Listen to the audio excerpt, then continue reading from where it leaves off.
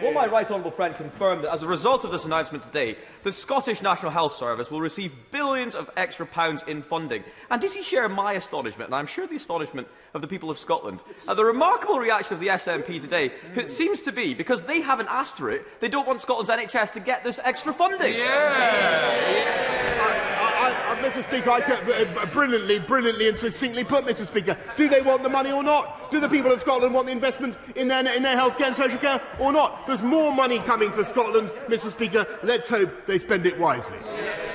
Let's be clear. Scottish taxpayers are being asked to bail out England's failing social care system, a mess created by the UK government opposite. So can I ask the Prime Minister, in all good sincerity, does he believe that his new poll tax will help or hinder the cause of Scottish independence?